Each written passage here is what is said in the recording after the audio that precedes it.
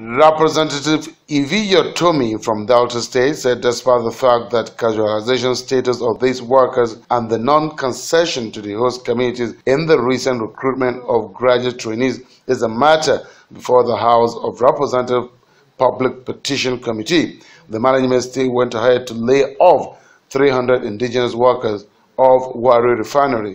That in the heat of this COVID-19 epidemic that is ravaging Nigerians and the world at large, management of Warri Refinery, petrochemical company, have gone ahead to sack over 300 workers of the casual staff of the refinery, in spite of the federal government directive that no government agency or private establishment can sack or lay off the staff. Representative Sumaila Suleiman from Kaduna State, however, amended the prayers of the motion to include those recently sacked by Kaduna Refinery. This is exactly what is happening in Kaduna Refining and Petrochemical Company. They have last week laid off about 175 staff of the company.